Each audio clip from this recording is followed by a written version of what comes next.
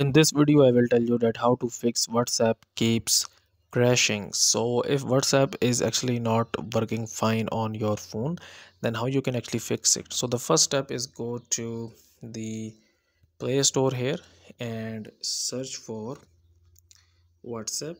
Okay, and then you have to update it. Okay, so if here it says update, you need to update your WhatsApp app here. Okay, and if the problem is still there, you need to open up these settings here, go to apps and notifications, then go to the see all apps, then search for WhatsApp here, and then you have to basically like clear its cache and clear its storage and see if the problem fix.